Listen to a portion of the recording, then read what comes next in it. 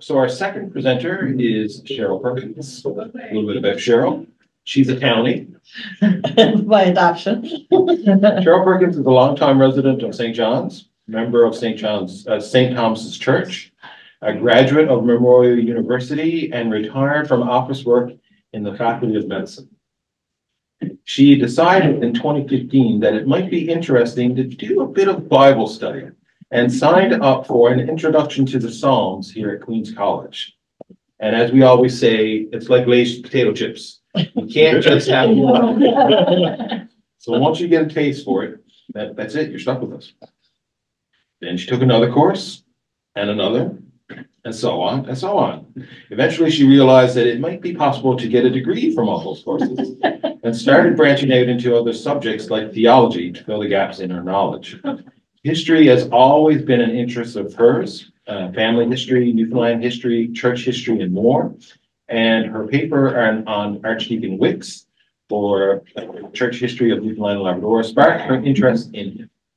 And in Newfoundland during her stay here, leading to her writing a thesis on him. So welcome, Cheryl Perkins.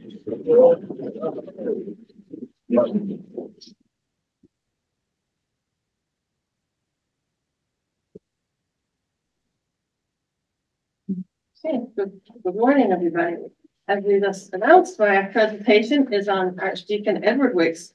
And the first question I usually get when I talk about my research was, who was Archdeacon Edward Wix? Because he's nowadays a little bit obscure. Next slide. If you go to St. Thomas's Church down in the basement near the chapel, you will see a photograph of St. Thomas Wix, of Edward Wix, and he's listed as the first incumbent of St. Thomas Church. So that's okay. That's a really short version. A slightly longer version is that he was a Church of England missionary. He was employed by the Society for the Propagation of the Gospel in Foreign Parts, which I will refer to as the SPG. In two different colonies, actually. He went to Nova Scotia first and then to Newfoundland. And the SPG was a voluntary group founded in 1701. It had two aims. One, to provide administrations of the church for British people overseas, and the other, to evangelize the non-Christian races subject to the crown, as they said back then. And his interest was mainly number one, to take care of the British people overseas. I'm going to give a little background on Newfoundland back in the day. And the population is where I'm going to start. Newfoundland, as many people here, everyone here probably knows, had a very unusual colonial history, and the settlement pattern was very, very slow. By 1750, there were only 6,700 people in the whole island, or settlers I'm talking about here. And that's actually an exaggeration, because most of these people would have been servants, and they would have come over temporarily and gone back after their contracts were over. By 1854, the population had risen dramatically to 75,000 approximately, and it kept on rising. There was also a difference in the population. The earlier settlers were almost exclusively English Protestants, and most of them would have been Church of England. The new immigrants were largely Irish Roman Catholics, and that had deep implications for the situation in Newfoundland and with the Church of England.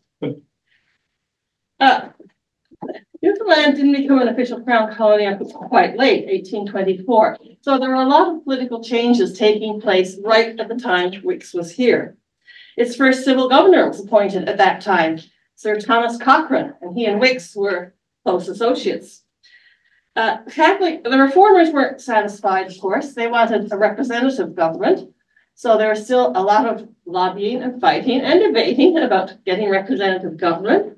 And representative government alone didn't help the Catholics, because they were still suffering under a lot of restrictions, legal restrictions. And it didn't help that the British government passed the Catholic Emancipation Act.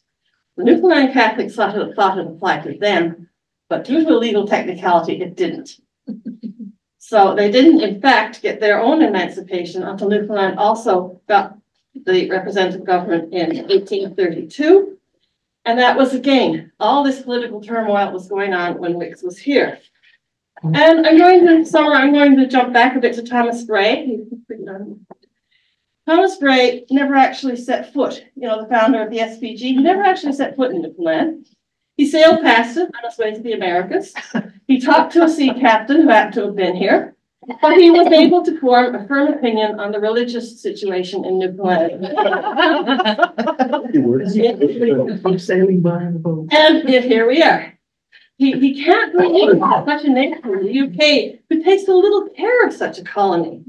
There neither was nor is any preaching or prayers or sacraments or any ministerial and divine offices. They, us colonists, should be suffered, should be allowed to live as those who know no God in the world. And this was long before Wix arrived, but this view of the Newfoundland settler population as people who had no God in the world was remarkably persistent. Now, he was partly right. There were very few clergymen in Newfoundland in the 1700s, and the numbers increased very slowly. The first one in the Church of England that we know of for sure, if you don't count the occasional chaplains and, Dable chaplain, a person like that, was John Jackson in Newfoundland, St. John's.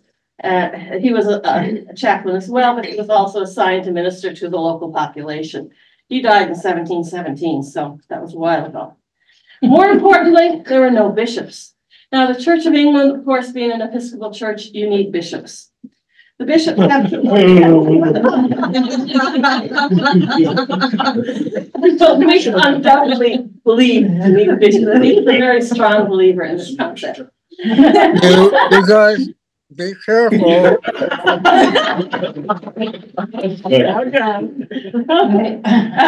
You didn't have a bishop. You couldn't have any priests ordained locally. You had a likely candidate. You had to send them back to England, or you had to persuade them to come from England to Newfoundland in the first place.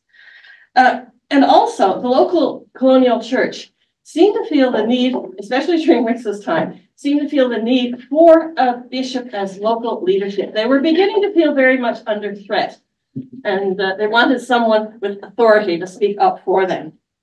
Now, in spite of all this conviction that, Newfoundlanders were living as though they didn't know God, there was, in fact, a lot of religion going on in Newfoundland, or religious practices. There were many, many people, men and women, many of them without education, most of them without the authorization of the church, but they read the Bible, they read the prayer book, which was extremely important. Most of their neighbors might not be able to read. They read to them. They prayed together. They baptized babies. They married people. They buried people. So this was going on. And Wix was actually kind of positive of this. He was always very concerned that they might fall into error because they didn't have the proper guidance.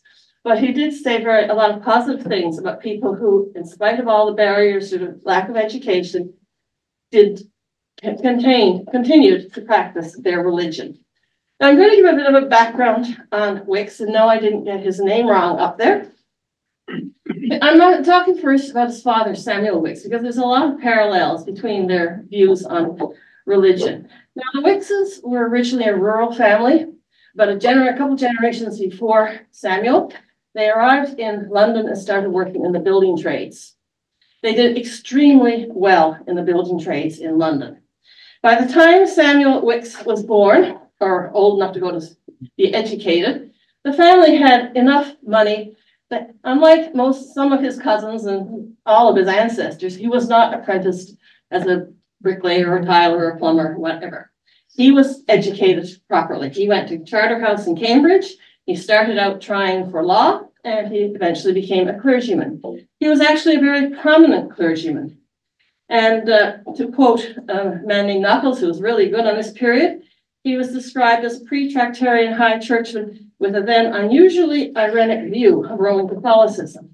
Now, that doesn't mean he approved 100% of Roman Catholics. I mean, we are talking about this period in history. What it seems to have meant was that he generally thought the Roman Catholic Church was an apostolic church, like the Church of England. They had a lot in common, although the Roman Catholics were in error on some points, like the position of the Pope and things like that. And perhaps eventually the Roman Catholic Church and the Church of England could even reconcile. This does not mean he approved of Catholic emancipation. Like his son, Edward, he was opposed to Catholic participation in the political process.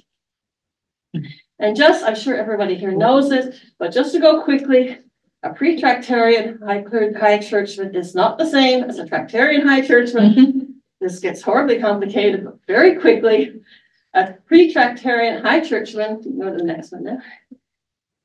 He follows the next one. Apostolic succession, supremacy of scripture, sacramental grace in Eucharist and baptism, and a very practical approach to spirituality. No enthusiasm. I mean, no emotional immersion experiences, nothing like that. But they do have a very practical approach to aiding the poor and that sort of thing as well. And let's not forget this last one, the duty of the state to protect and promote the church, vice versa. You could almost see Wix at the beginning of his career in every single one of these. He was clearly following in the footsteps of his father when it came to his theological views. Now, the next slide, please. Some other characteristics of Samuel Wix. This word, which I can almost never pronounce, indefatigable. It's a general word for really hard-working clerical types. Samuel was called that, so was Wix. And they all had long lists of both had long lists of their activities. You'll notice an early interest in Samuel in mission work. Not mission work to the British, mind you, but still he was interested in mission work. He was also devoted to the Church of England, naturally, and to the temporal interests of his fellow creatures. So he had an interest in helping out other people. And the next one, I just put this in because I think it's a word we really should reintroduce. He was a controversialist. He liked debating controversial subjects in Catholic, such as Roman Catholics and the death penalty and so on. He had many posts, including the rector of Inworth in a village in Essex, and he was the hospitaller and vicar of St. Bartholomew the Less in London, associated with St. Bartholomew's Hospital. At this time, it also included a few people living around the hospital. Now for Edward. Edward was provided with very much an education that was very similar to his father's. He immediately went into the church. He had a bit of experience working as a pastor at Inworth, which you will remember was his father's parish. And then he was ordained.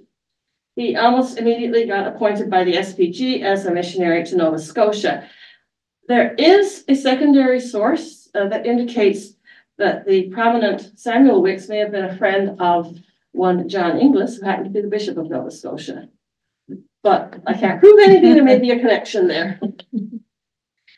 And in Nova Scotia, he was only there for a couple of years, but he was immediately appointed as, the next one please, the bishop's chaplain, but this didn't stop him from engaging in a lot of pastoral activities, holding services, visiting the sick, all that kind of thing. He traveled with the bishop in 1826 through Nova Scotia, and in 1827 he first arrived in Newfoundland. He did not spend very long here. He was almost immediately called back to Nova Scotia by some emergency, which was not specified, which occurred in the fishing village of Liverpool, which he was assigned to. But anyway, he did manage to visit Torbay, along with the governor, the bishop, a couple other clergymen, to visit the church, the school facilities there. Back in Nova Scotia, he picked up typhus. He was visiting sick people, Irish immigrants that were from one of those notorious migrant ships. And he went to England to recover, and while he was there, he finished his MA and married Fanny Brown. So next we have his transfer to Newfoundland. This is where things get really, really complicated. And I'm going to try and leave out a lot, but I'll simplify it a bit. The complications were largely due to the fact that the Bishop Inglis, who had very firm ideas on who he should appoint to various posts that did not always coincide with what the people in the parish wanted, did not in fact have complete control over the process. In 3 of the locations where he had archdeacons, not including Newfoundland, the archdeacon was also appointed as the rector of the biggest local parish, and the local governor had control over that appointment. And the two did not always see eye to eye. So you had an incredibly complicated negotiations going on. I finally decided you can just call it, musical chairs with archdeacons, because it was around and around. But if we go to the next, I think it's the next slide, the short version. In April 1828, the Archdeacon of New Brunswick, George Best, went on sick leave to London, and they probably knew he wasn't going to be back. He died not that long afterwards. So it became known that there was an opening. There was one of the big conflicts over the post of the rector in New Brunswick. They finally solved it. And Archdeacon Coster of Newfoundland, who found the climate not good for his health, and who never also had family in New Brunswick, and who was also, by Inglis's view, a really good, solid, high church type person. In other words, someone he liked appointing, went to New Brunswick. So then you have 2 candidates for the position of Archdeacon of Newfoundland. Wix didn't just walk into it, although it appears he had an interest in it from quite an early stage in the very lengthy proceedings that followed. Archdeacon Spencer, of course, had previously been in Newfoundland until his health failed. That's a recurring theme. And, and he was eventually to return to Newfoundland as the first bishop. But it's not at all clear that he wanted to go to Newfoundland right then. One source said that he was reluctant because he wanted to stay working with the Black people of Bermuda. Another source said that he refused outright. But Bishop Inglis seemed pretty certain for quite a while that this was the candidate he wanted, although he was running into the same problems with the local governor. And that was where things more or less stood until Inglis and Wix went back to visit Bermuda, and Inglis wrote just before he left, "I'm going to Bermuda, I'm going to talk to everyone face to face, and I'm going to get this thing settled." More or less, I'm paraphrasing. Now, Wix wasn't idle during this. He clearly wanted to go to Newfoundland. Whether from ambition or not, he expressed a great interest if he could use his skills there. But the first incident here is rather strange.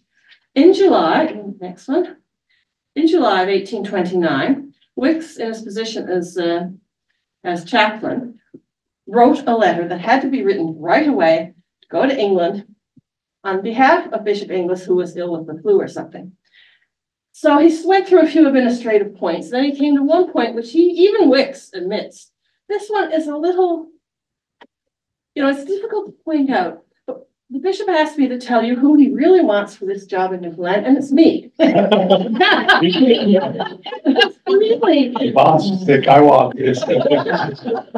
Now, he does think there might be some objections to this, and he explains, no, I'm honestly, I'm just expressing the bishop's views on this matter. And by the way, if you think I'm too young, you can consult with the Bishop of London and the Archbishop of Canterbury, and I'm sure they'll answer to that. Again, I think we see the hint of influence, or the attempt to use influence here. Yeah. That doesn't seem to immediately have the desired effect. And December the 1st, Wix wrote one of these letters. It's kind of a standard expression of letter you find a lot. Some missionary hears about an opening and he writes to whoever's in charge, expressing in the most modest terms possible that he thinks he might be a suitable candidate. And this is the type of letter that Wix wrote to England, who of course he worked with quite closely. This time he mentions that Governor Cochrane and Archdeacon Coster are strong supporters of his candidacy. And still nothing. Between April the 20th and May 30th, Inglis and Wix went to Bermuda. This is the trip at Inglis said before he left that, we're going to settle this. When they came back, Wix was Archdeacon. So whatever happened in Bermuda was obviously crucial. And in fact, they only arrived in Halifax on May 30th, and June 18th, Wix and his family were in St. John's. Wow. So it was really, really fast. Now, what about his duties in Newfoundland? I'm not going to try to list everything he did. I mean, he was on committees, he organized groups, like to support the church. He organized groups to help deal with the alcohol problem, supposed temperance groups. He was constantly writing, soliciting help for Newfoundland. But he held services. He held services in St. John's, Petty Harbour, Torbay, and Portugal Cove. That's when he wasn't traveling further afield. I'm going to stick to a few main points here. The first thing he was really important to him was collecting information. Now, this makes sense. I mean, the main job, you're assigned to a new territory, you need to find out what the needs are, what the people need, how many people there are, how many of them are Protestant Episcopalians, this sort of thing. So he did collect a certain amount of data. But he also wanted to personally see as much of his territory, the colony, as he could. And he traveled very extensively. In 1830, he went to the south and west coasts and got Governor Cochrane on one of his trips. When I say the west coast, it means he went up as far as usually around the Bay of Islands, that Bay St. George, that far, not right way up north. 1831, he went again with Cochrane to Labrador this time. It's the only time he went to Labrador. He landed in the Venison Islands. And this is most infuriating, a very poorly documented. Usually when Wix went anywhere, he wrote in considerable detail. He went to this cove, he baptized 2 people, and he buried somebody. He went, and so on. But there's almost nothing on the trip to the Venison Islands. In 1835, Wix went back to the south and west coast, this time on his own. It was a very interesting trip. I think he possibly was inspired by Cormac. A lot of it was overland. He tried to cross from Placentia Bay overland to the west coast with the aid of Mi'kmaq guides. He didn't manage it. He had to turn back and go by boat. And in the end, his wife had to send a rescue ship for him. But anyway, she was wondering where he was. He was gone so long. This is the one he documented in his book, The 6 Months of a Newfoundland Missionary's Journal from February to August 1835. I usually call it just 6 months. Now, what did he find? This is the interesting bit. And it's where things get controversial about what he reported on what he found. For example, O'Flaherty called him an ecclesiastical snoop and prig who sniffed intoxication and licentiousness in almost every community he visited and frequently drew attention to his own zeal. And we'll discuss that in a few minutes. He did write a lot about wrongdoing, let's face it. I mean, but he also wrote some positive things about the Newfoundlanders. But even O'Flaherty admitted the dark side was there to be seen. The monotony and harshness of a fishing way of life, and was created victims as well as heroes. So the question remains: were Wix's observations accurate? There's no way of verifying them. I mean, he wrote them. That's it. But Calvin Hollett compared the faults reported by Methodist missionaries with those reported by Wix. And generally, the Methodists were a bit more restrained. Now, they had some things in common. None of the missionaries liked drunkenness. Not all the time. And also, offenses related to drunkenness. People have, later writers have sometimes said, well, maybe there wasn't quite as much. Maybe they only got drunk like at weddings or when a new ship arrived in the harbor or something, which is certainly possible. But there's a wide reports of drunkenness. The other, I suppose you could talk about general religious practices. They weren't keeping the Sabbath properly. If there were services offered, they didn't go to them, this sort of thing. Now, Wix's reports spanned a wider range of topics, including ones that he considered too shocking to put in his book. Let's say cursing. Now, if it was blasphemy, you could see why he'd be really upset. He just said cursing. It could, bad language, especially from women, and pipe smoking. I think here he's probably doing what many people have done over the years and confusing social norms with moral norms, social class norms. But he did not like women smoking pipes. Fatal child neglect, he had two stories of, one was of a drunken woman overlaying an infant, and one was of a woman who left her infant on a beach and got drunk and forgot about it and drowned. Superstition, what he called prophesizing, I guess, telling fortunes, and also doing little superstitious rituals to protect yourself, like that. And two big ones, adultery and incest, sometimes both at the same time. Now, it's hard, like I said, you can't say for sure how reliable they were. Some certainly read as though they were secondhand reports. He gets into the harbor and someone says, that lot over there, this is what happened over there. So I think perhaps they were overdramatic. Perhaps they were, in fact, based on nothing. Some of them were based on nothing other than gossip. However, they're not entirely unrealistic either. These things happen then and they happen now. However, the gathering of the information was kind of a means to the end. He wanted, now that he felt he knew what was needed in Newfoundland, he decided he had to provide as much as he could of that. And one of his big aims was to improve the opportunities for Church of England worship. It had to be Church of England worship. The other tribes didn't sort of count, I guess. And so in the smaller settlements, he wrote a lot about those. There's a continuing effort to provide buildings for worship, buildings for clergy to live in, clergy to actually go to these places. So this continued throughout his time. But there was also seen to be a need in St. John's for a new place of worship. And in fact, Wix was not the first to identify this. Governor Cochrane had also thought that the Church of England building was far too small for the number of Church of England people there. And Wix took up this project with considerable enthusiasm. The main reason, and he had facts and figures backing this up, was that there were too few pews, not enough seats in the church. At this time, they rented out some of them to earn money, raise money for the church. But there were, and they said they could raise more money if they could rent out more pews, but they couldn't rent out more pews without renting out the ones for the free ones for the poor people.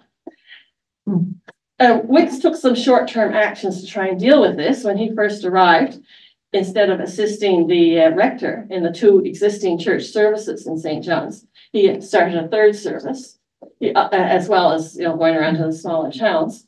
He also wrote that if somebody who has rented a pew doesn't show up for a service, anyone can sit in it. I don't know how well that went down, but anyway, that's what he said. One of the main barriers was land. This was actually an easy one to solve because he had the support of Governor Cochrane. So Governor Cochrane was easily able to provide him, or rather provide the Church of England, with a piece of land that wasn't too far from the existing garrisons, and on very reasonable conditions, really. The condition was mainly that they allow Church of England members from the garrison to worship there. But the next thing, the money. This was a real problem. Support for colonial churches was declining. There was an increased view in Britain that the colonials should, run their own churches. They should finance their own churches and stop depending on money from the UK. Nevertheless, the Wix appealed to the SPG many times for money. He raised money through the publication of his book. He needed £2,000 for a 62 by 36 foot building with galleries that would hold 700 people. And half of the seats would be free and the other half would be cheap. So this was a big preoccupation of his. There was some local controversy and anonymous letters to the paper saying, it's a waste of money, we don't need another church. And one assumed Presbyterian, saying the Presbyterians needed a church more than the Church of England crowd did. So that was those are some of his main preoccupations. But he also he was involved with clerical discipline. So I'm going to give two examples here. The one was the Reverend Otto Weeks in 1830. He was a deacon, an assistant, a missionary in Trinity Bay. And this was immediately after Wix had arrived in Newfoundland. So he wasn't a really, experienced person at this point. There's also a very experienced missionary named Reverend Bullock in Trinity Bay. And Reverend Bullock had contacted Wix, as he should, pointing out that this deacon was not up to par. He was misbehaving. So Wix goes off by packet and foot to Trinity Bay, thinking, well, I thought Reverend Bullock was exaggerating, he had to be, but then he only didn't tell me the half of it. He was so restrained. Oh. So I can't, it was a long letter. But let's say the deacon was lying. He lied about his income. He lied about whether he was permitted to perform Holy Communion, which he wasn't, but he did anyway. He lied about whether he was going to show up and perform the services. He was allowed to show up, never showed up. But the big one was the money. There's a lot of money sort of went missing. Part of it was through bills that they circulated. Someone would have a bill, promising to pay so much money, and it would sort of circulate through the community until it came back to the original person, and he or she would pay for it. Sometimes some of these that went through the deacon's hands were rejected by the person who had originally issued them as being false. One of the people involved was the previous archdeacon. Mm-hmm.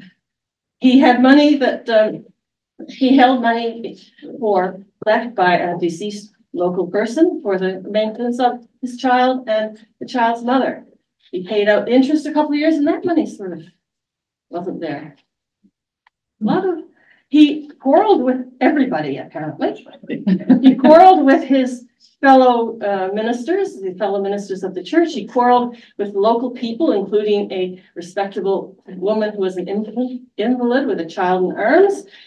He constantly, one of the local laymen was only persuaded to stop, to avoid, to not prosecute him for defamation for the good name of the church. He said he'd become an American Baptist if there was any Episcopal interference with his actions.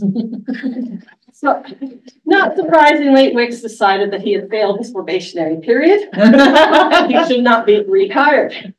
But he turned to Bishop Inglis for help. He didn't know what to do. This is the only example I remember of Wix being uncertain. Wix was not an uncertain person generally.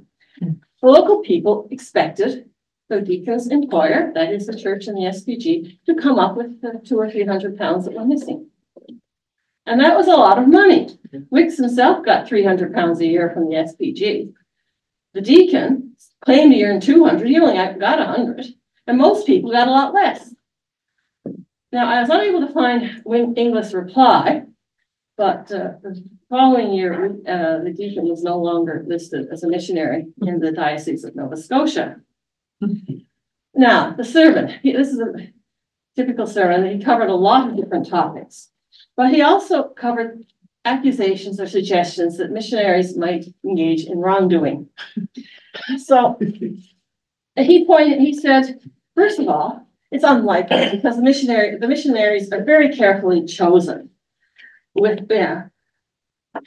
not a problem. There's no worldly considerations involved, which you've got to wonder what, I think they probably was. But in any case, that was it.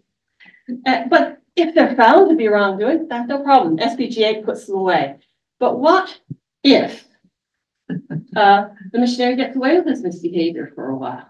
Well, that's the fault of the congregation. Because the congregation should not gossip. They should not engage in secret whispers and rumors.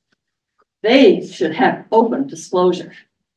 Now, I will remind you that in the case of the deacon, he was persuaded not to take the deacon to court to preserve the good name of the church. Yeah. But this may have been it sounds good. I mean, you can't argue with it really, but I don't think it was what always happened, and we'll see more about that later. And the final one I'm going to mention here is the fundraising. And local fundraising was a bit limited. In good years, yeah, there was money. In bad years, there was none. Poor people would often give in kind, fish or lumber or their efforts. So people did try to support their local church, but it never seemed to be enough, especially for something as big as a building in, the new church in St. John's. The women of St. John's Church held bazaars, like fall fairs, early versions of fall fairs. Mrs. Wix was involved in that. And they raised money they were going to raise it for a new organ, but they had a fire in Harbor Grace, so they donated it to that cause instead. And then they raised money for the new church.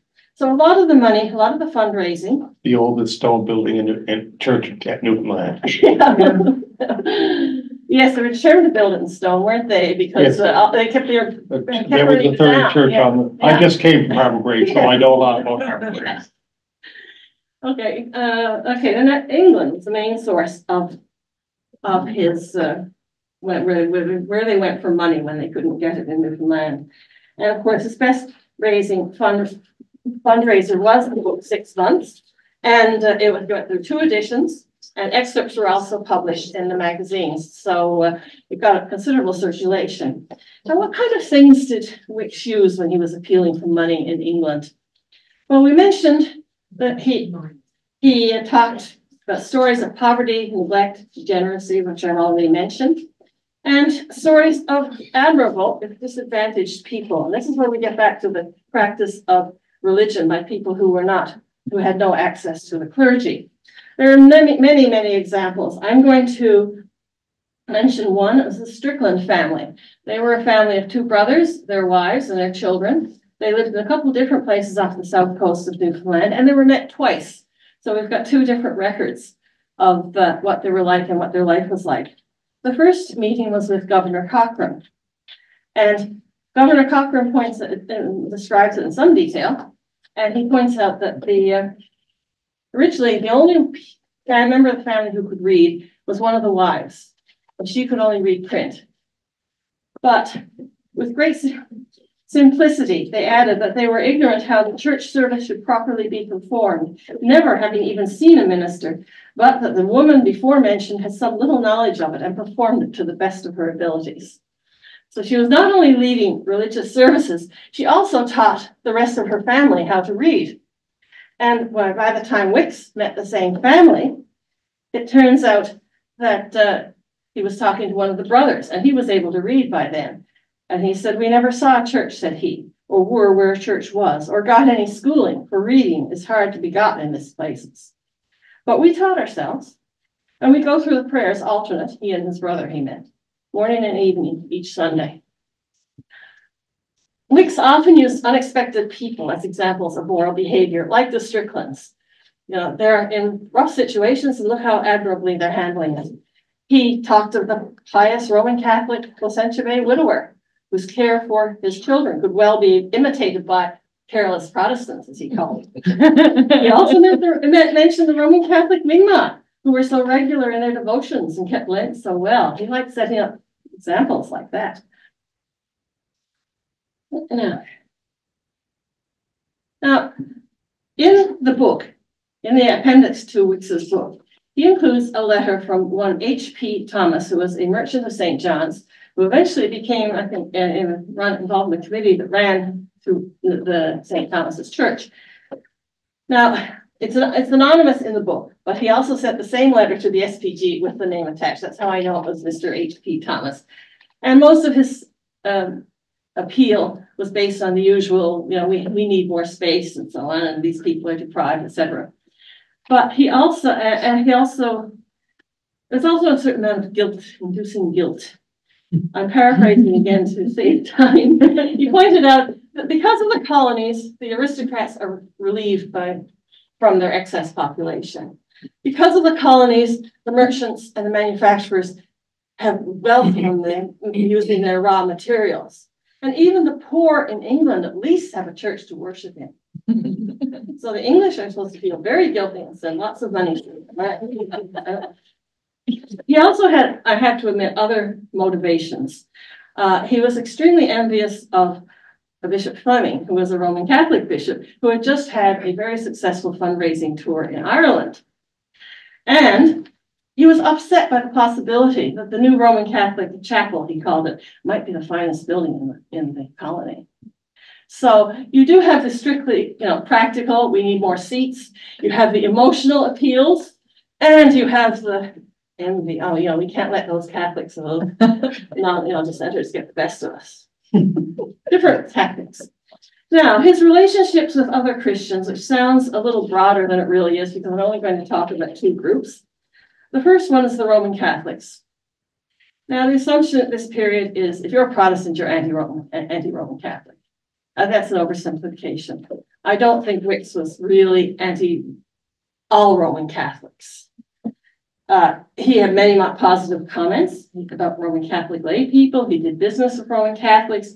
He and a Roman Catholic priest and layman from both congregations worked on improving the road to Torbay, inspired by Oberlin of all people, a Protestant from France who was associated with the Christian Socialist movement. But there was one group of Roman Catholics he really opposed extremely strongly. And that was Bishop Fleming and his closest supporters, whom he described as frankly seditious and political partisans. Now, Wix obviously did not think his own firm support of an alliance between his church and the state was political partisanship. I think he had a bit of a blind spot in that respect. And the second group is dissenters. Yes. Now, if Wix was perhaps more kindly inclined to Roman Catholics than is generally thought, there's no doubt he was deeply and completely opposed to dissent. He fought against dissenters at every opportunity. And remember when in his first trip to Newfoundland, he visited Torbay. He met one John Curtis. John Curtis was a Methodist school teacher, and he was a Church of England lay reader. And Coster thought, well, he's a dissenter, but he's not that bad, you know, good enough. He conforms well enough, I think was the phrase. Wix did not take this point of view. He almost immediately got involved in a big fight with John Curtis. It started with a dispute over whether the metrical psalms or Wesley's hymns were better suited for church services. And it kept on going until the leaders of the Methodist Connection were brought into it. And Wix finally decided that he could not possibly share the building in Torbay with Methodists any longer, and he needed to find a proper, separate place for the Church of England worship. This rather extreme hostility towards dissenters and Wix's tendency to react very strongly to anyone questioning his authority, even if it was over something like, I think the metrical psalms should be used as part of service, marks his entire career. It comes up again and again. And I would speculate that he saw the dissenters as more of a threat than the Roman Catholics, because the dissenters a lot of them were inside the Church of England. And he had one very specific view of what the Church of England was. It did not include dissenters, but the dissenters were there, and they might lead people like Wix's flock astray. Whereas the Roman Catholics, you knew where you were with the Roman Catholics. They weren't in your church, singing Wesley's hymns. Now, I'm going to try and summarize this. I'm watching the time here. His personality. I think there's no question he was a very devout man. I think he was a very honest man in his religion. He really believed all this. What he was doing was right. And he wasn't a time server. I don't think he wasn't someone who, if it's a thing to do, I'll join the church as a profession. I think he was an honest, devout believer. He was definitely a very zealous man. He was possibly too zealous. And I'm not just saying this. I mean, even Archdeacon Bishop Inglis, who generally supported whatever Wix did, even he wrote a letter saying, basically, sometimes I believe, he gets a bit carried away with zealousy. And I know I won't have time to get into his very brief post-Newfoundland career, but the bishop he worked under then, Bishop Blomfield, who strikes me as the most patient and tactful soul, he repeatedly said things to Wix that indicated that Bishop Blomfield thought that Wix's zeal, especially with regard to dissenters, was excessive. Next, strong-minded, arrogant, totally even authoritarian. I think there's no question. I think it was partly his personality. It was partly the structure within which he worked. It was he was sat comfortable with a very hierarchical approach to church. Mm-hmm. He considered it his sacred duty to fulfill his position as Archdeacon, which meant purifying the Church of England, making sure all those dissenters either converted or got out. But yeah, he was not an easygoing man. I think Bishop Blomfield, he suggested a more conciliatory approach to dissenters. Wix was not a very conciliatory man, I don't think. That was probably one of his worst failings. I think he was very intelligent. I mean, he was not only well educated, he was interested in the world around him, the natural history here in Newfoundland, things like that. He's the common one that comes up all the time as hypocrite. I don't think he was much more of a hypocrite than the rest of us. I think a lot of that is based on a misunderstanding of his views of Roman Catholics and the fact that the ones he sometimes was positive about them and sometimes negative, but those were different groups of Roman Catholics. He wasn't someone who lumped them all together, unlike dissenters even. And his achievements, just about everybody who, whether they liked him or not, they admit that he was a very hard worker. Very, very hard worker. He gets the credit for having a bishop in Newfoundland, although he didn't arrive until after Wix left, and the credit for building St. Thomas's Church. Now, the end of Wix's career in Newfoundland. On October 11th, next one, he wrote a resignation letter. His health is very poor. He doesn't think 6 months sick leave will do. He needs to educate his son. He wants his pension. And by the way, he's already informed the St. Thomas church wardens about their conditions, about the donation they received. 19th, they left. Now, they don't appear to have told very many people they were leaving.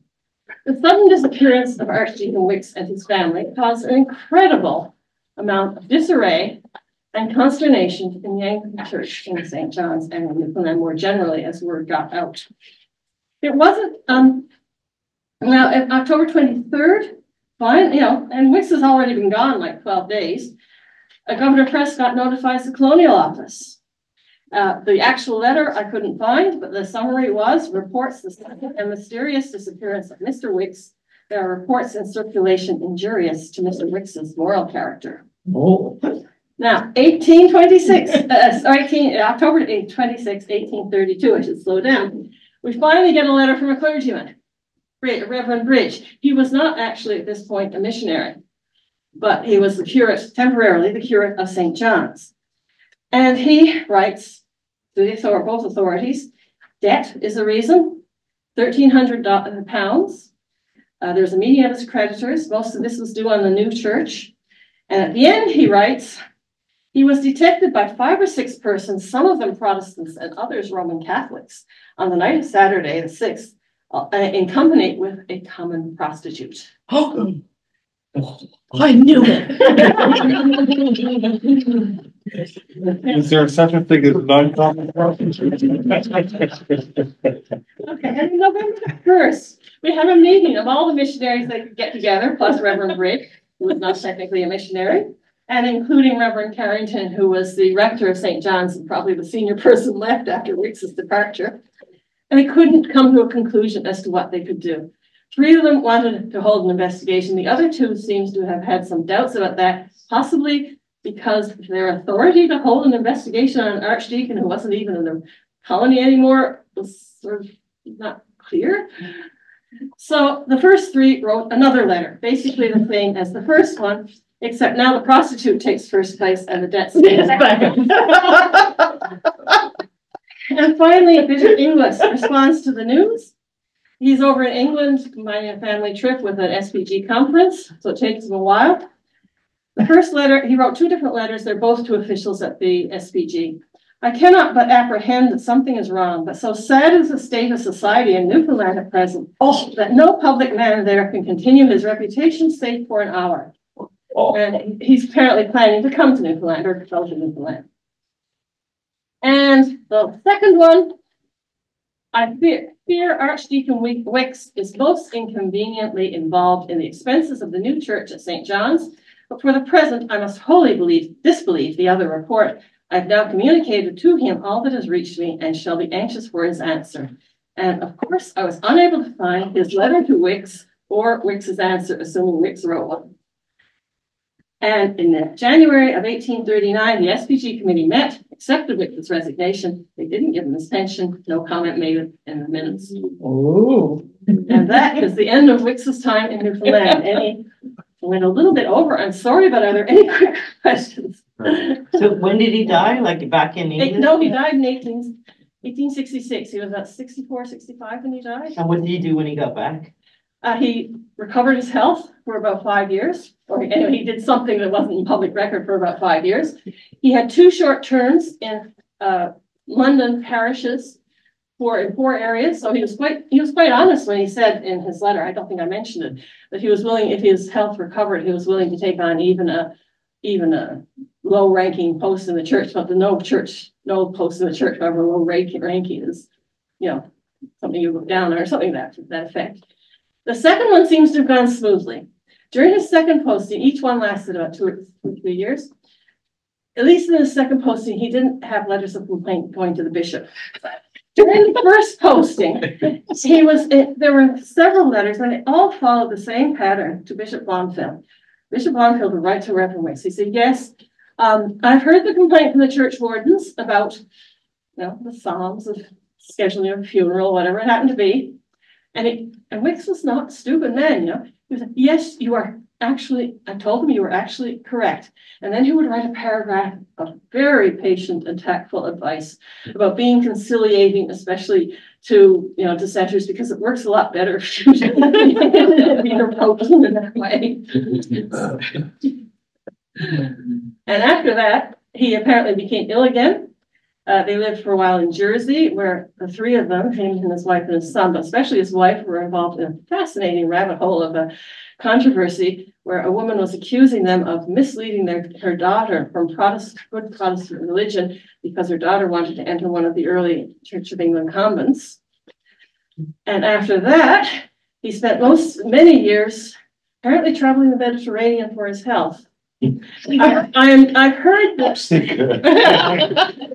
I have read the claims that he wrote and published during that period, and I think he probably also a reliable secondary source, but I have been unable to track down any of them. I think one.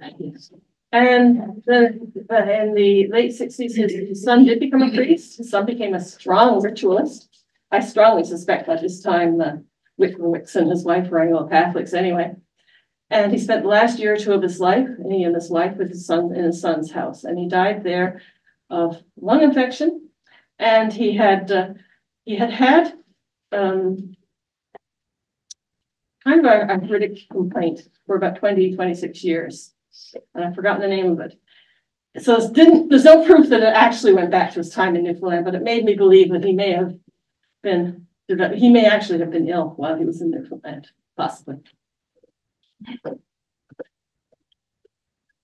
Any questions for Cheryl, either from here in the room or online? This was fabulous. I really enjoyed it. Yeah. No, I think when you think about Wix, it's really of his time. I don't know if you're familiar with Judge John Reeves' History of Newfoundland, which I think was published about 1829, 30. So basically, Reeves is sort of the legal equivalent of Wix's clergy, in that it's a shame that good British people don't have the rule of law in the case of Judge Reeves, whereas Wix is sort of saying the same thing in terms of the Church of England. It's all the imperial mechanisms of the state and the whole colonial enterprise. So it's sort of, I think, Reeves and Wix, I think it's interesting to read those together. And I think in terms of like what Wix wrote, I mean, some of his letters where he's promoting himself. So I think it's really important to look at what was being written back as fundraising letters. So remember the representation of the people and their activities, both they're depraved, therefore send money. They are noble, therefore send money. So I think that you try to send money. Right. And so I think that's important thing about Wix, like to approach the writing of missionaries always with that kind of critical Yeah. lens in terms of the motivations and why they're saying what they're saying. The other thing I wanted to say, like the language of prostitute Yeah. at the time was very easily bandied around for any woman who was poor Yeah. with no obvious means of income. Yeah. So the assumption that somehow there were sexual antics Yeah. may not be the case, that it could have been just a woman Yeah. who was possibly living alone or poor or didn't have indigency and Yeah. prostitution.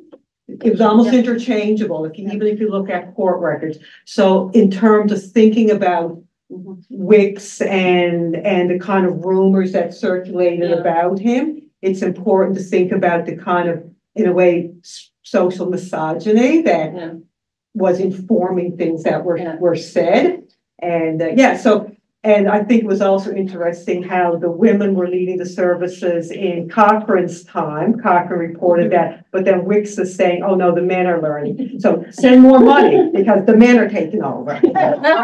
So send more money, right? And so this whole, I think it's kind of interesting.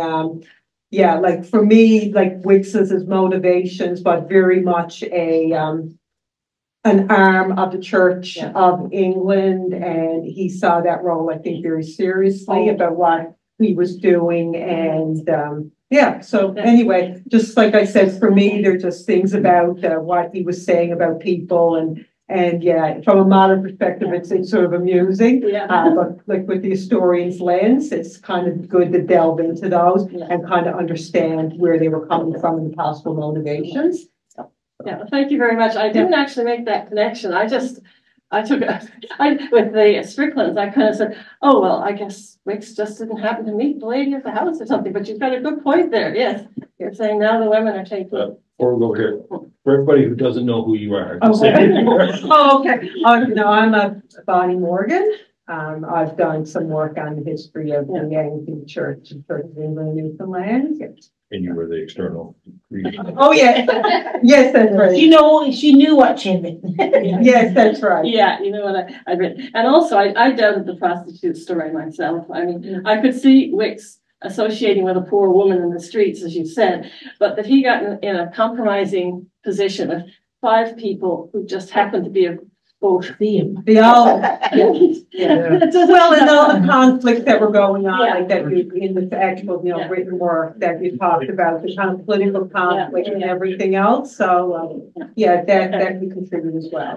The idea of writing to the SPG for more money Yeah. is not unusual. I did some of my undergraduate work on Newfoundland church history, Yeah. and there are thousands of letters to the Yeah. SPG. We're doing well here, but we need more money. Yeah. And then I later did some on my great grandfather was a missionary in Alberta from the SPG. Yeah. Unfortunately, he did start one of the residential schools, which that's a bit of a shame to me, but he did it for all the right reasons. Yes, of course. And he was always writing, give us more money. Yeah. And these insult things, he was accused of doing some things. Yeah. Yeah. And basically because somebody wanted to take his position, wanted to get rid of him. If there's anything, he took some of the cloth that was sent to the Indians. Mm-hmm. He said, damn it, to his horse, whose name was Dan. And he was accused of visiting a woman in her own house. Oh dear, shocking. An Indian woman. Yeah. And that's the way it was put. Now, Yeah. knowing my grandmother, his daughter, I don't think anything happened, but then that's prejudice on my part. I know. Yeah, it's a different world. But I mean, it's relevant today too, because as Wix said in his sermon, you can't gossip. It's dangerous. You can't. You shouldn't be judging people on gossip. You should have proper investigation. Now he doesn't appear. Anyway, Ola, were you saying something? Misinformation is quite relevant these days. Alternate realities. That's right. Alternative facts. There you go. Yeah. I just good presentation. Oh, thank you. Referring to the person of Samuel Wix now. Yes, I'm able to assess some critical personality of each. And among those is that he engaged in the personal development. He was committed to duties. He was dedicated to humanity and service, trying to meet people's the needs of his people. He had passion for research, gaining knowledge. And he acknowledged human's imperfection, self-awareness. And he had courage to take on new challenges and apply changes where necessary. So my question is, we have to move forward, right? So what do you think is the critical area of his personality that could be assessed contemporarily for today's clergymen and women in order to move the Church of God forward? Do you mean Samuel or do you mean Edward? Because Samuel's view of he wanted to see the church united, even to the extent that the Roman Catholics and the Church of England were united. Samuel Wix did. I think that's. But only if they came to us. Well, okay, yes. but he was interested. He was interested in. Yes, okay. It was not completely open, but he was interested in reaching out to other Christians. So I think that was an important part. Because my own insight to this is, I think I'm able to focus on his courage, right? And I think in a way that is what we are lacking today. Many of the challenges we have today.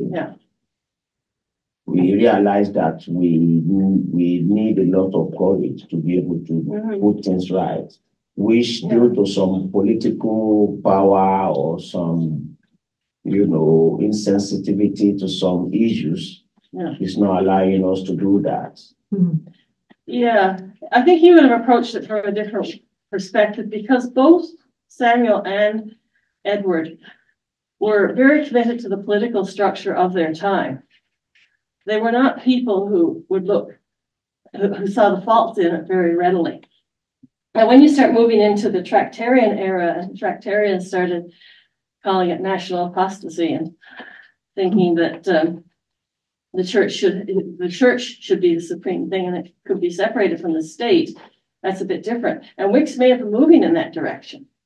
He may have challenged, he may later in life have come to challenge what seems to be an unquestioning acceptance of the political systems of his day. For example, in that sermon I quoted, part of it was admiring discussion of the Episcopal Church of the United States, which was independent of the political system, more or less, sort of. Well, it wasn't formally connected to it, is what I'm trying to say, in the way that Wix originally thought was less desirable. Thank you. This has nothing to do with Archdeacon Wix, but first of all, do you know Archdeacon Coster's first name that you mentioned there? George, I think. There was a Nathan Coster, a rector of Greenspond, that's why I was asking. Well, Coster was part of an ecclesiastical family. He was one of several brothers who emigrated to the New Brunswick area. And he went back to New Brunswick. But I mean, it's quite possible that it could have been a nephew or something, some relation to the Coster family. And the other thing is that there's some truth about the Christian gospel in all this. I think about Leonard Cohen's song, "Everything Has a Crack," but that's how the light gets. And there's always that time for change, that when the light gets in.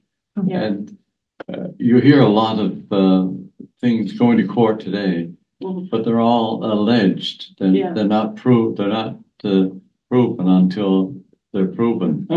Well, that's true. I mean, when Wix was so we have to be careful, I think, and we have to put these things in context. I'm not trying to defend Archdeacon Wix, but he did have some. I mean, I think that his trip along the South Coast, 1833, I mean, was a valiant missionary effort Oh, that had yes. positive, and if you read the book, you read his journal, as I'm sure you have. Yeah. You can see that there's a driving force behind him. He's concerned about what he's doing. Yeah. And he wants to because when he arrived in my hometown of Ballorham, he stayed with the Mrs. Cluett, but she was very upset because she didn't have a copy of the Book of Common Prayer. And at the same time, there was a row going on between some drunken men that he had to settle. I remember Mrs. Cluett being mentioned. She's one of the, Yes. she come from St. St. Lawrence, I think, Lawrence. where she'd been a teacher with her father and her husband. She'd been a teacher and one of these sort of unofficial pious women. But she left her prayer book in St. Lawrence. Prayer books are so That's scarce right, yeah. that she didn't feel able to take it with her. But she got another one from Wix, I believe. But you know just as we have to keep it, as Bonnie says, in the context of the times. Yes, yes. The events happened, and things were alleged, I'm sure, that like today that weren't accurate, or if they were stretched too much. You know, the details. There's something about human nature that does that. Yes. Even with clergy people. Yes, I think so. Thank you. Right, thank you, Cheryl. That was wonderful. There's someone with their hand up, Samson had their hand up. Let's see that. Sorry. Yeah, it's down now, yeah. Yeah, somebody had their, you sure they weren't applauding? Applauding hand is like a hand raise, but if somebody online had a question or a comment, now is the time. We're a bit. Okay, so thank you, Cheryl.